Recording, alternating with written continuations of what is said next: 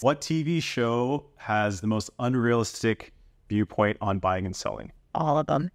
Yeah, all of them. When people watch these shows, they think that everything is glamorous. And it gives us a bad rep too, right? What they think all real estate agents do is they show these like $10 million, $5 million property. There's more to it that I wish they talked about when it comes down to financing options, having a property that is move-in ready versus not. I feel like there should just be more talk on their realistic views versus just glamour. I think one of the big ones too is the process buyers go through. They feel like they have to find something within 3 choices because every show is house A, B, or C. And then which one do you want? And then you're done. But for some people, they find it on the first house. For some people, it's 14 years to find it. Yeah, right? Or they think that when I tell them we might have to look at 10 to 15 to 20 properties before we find the perfect home, they're like, what? You don't just look at 2 or you don't just look at 3? It's like, no, there's a process. So yeah, I wish there was a more realistic view of these shows.